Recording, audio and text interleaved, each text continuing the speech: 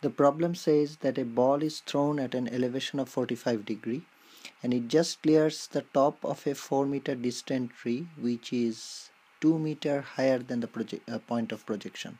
So the ball is thrown somewhere from here and there is a tree here which is 4 meter away, and the tree top is 2 meter higher than the point of projection and the ball just clears that top. So we need to find the speed of the projection. So if we recall our equation, that is y is equal to x tan alpha minus half g x square over u square 1 plus tan alpha.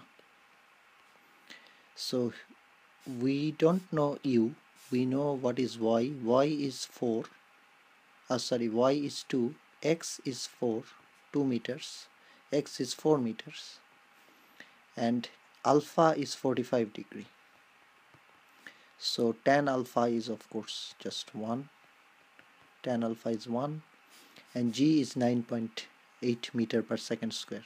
So if we just plug in the values, it will be y is 2, x is 4 times 1 minus half into 9.8 u square here, and that will be 16 here, and 1 plus tan alpha, tan square alpha, this is actually tan square alpha here, sorry, 1 plus tan square alpha, and this one is 1 square, so it will be 2 here, 4 here, minus 4.9 times 16 over u square, and 1 plus 1 is 2, 1 square is 1, so yeah, so that becomes 4.9 times 16 times 2 over u square, and this is equals to 2.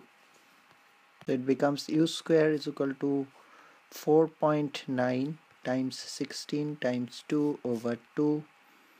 So if we solve it, if we simplify it, it will become u is equal to 8.85 meter per second. So that's the projection velocity.